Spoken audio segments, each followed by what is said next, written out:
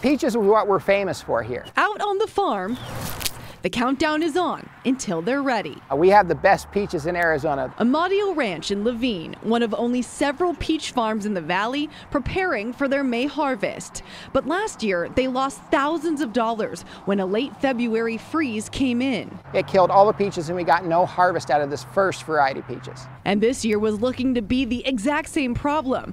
But Eric Amadio didn't want to see his peaches die. Temperatures got down into the 20s here in Laveen last week, and knowing that could kill his entire bloom, Eric tried something he never had before. And when he woke up the next morning and came outside, he couldn't believe what he saw. And I could see in the moonlight just it glittering out here.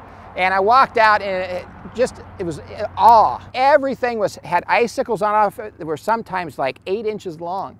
It was winter wonderland. They had used these overhead sprinklers overnight, which led to a phase change during the freeze. And when that phase change happens from liquid to a solid, to ice, it actually gives off a slight amount of warmth, and it encases the whole thing in a protective layer and keeps it just slightly above freezing and saves the blooms. All they needed was half a degree above freezing to survive. And so far, Eric is pretty sure his plan worked. Back here at the stem, you'll start to see a little green bump start developing, and that'll turn into a peach. So at the very least, it saved at least half of what's going to set on here. For him, it's relief. He'll be able to give the community exactly what they want come May. When they bite into a good peach, the smile on their face is priceless. And that's just peachy.